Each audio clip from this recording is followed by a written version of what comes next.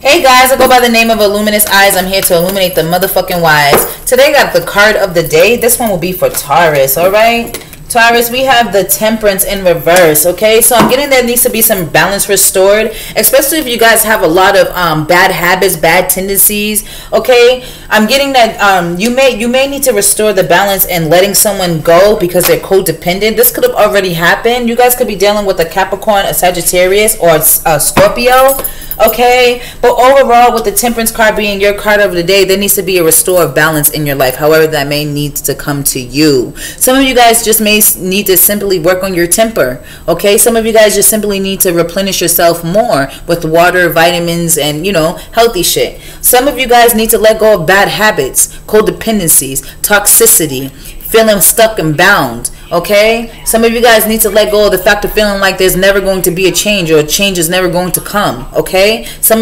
things in your life need to be restored. So overall, Taurus, your card is the Temperance, restoring balance in your life, okay? So this could also be working in the regards to your health as well. Well, that's what I got for you, Taurus.